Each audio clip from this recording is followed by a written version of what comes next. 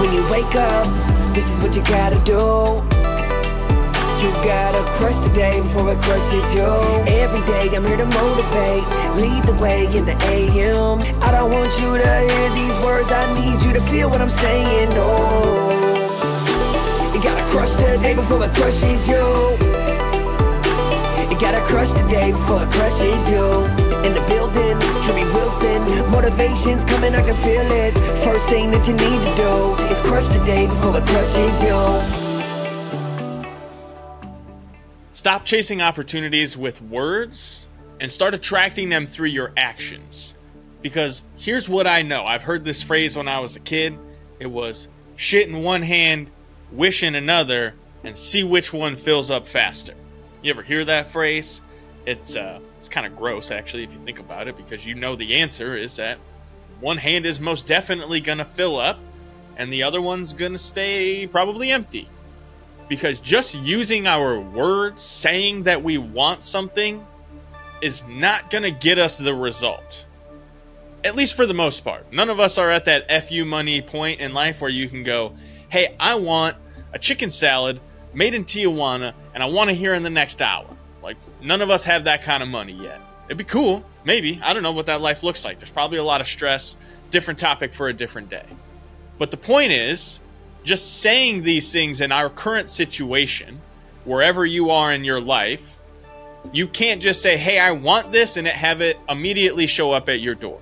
We're pretty close, right? You have Amazon, you have Walmart delivery. For the most part, we can kind of say we want something and get it there. But even to that point, still requires you to take action. Now, that's the beauty in the simplicity of a program like Amazon or Walmart. You make a few clicks, all of a sudden everything you need shows up at your doorstep. That's beautiful. But in your life, the true success that you're trying to achieve, the results that you want, right? The better relationships, the better feelings about how you look, because I know that for me is one of those things that's always been difficult, right? Body dysmorphia. But to change the way I feel, I can't just say I want to feel differently. I have to take action, because action is what generates the results that I'm looking for and that you're looking for in your life. So I just want to remind you today, whatever thing that you want, whether it's more, better fitness, better relationships, more money, you can't just say these things. You have to take action.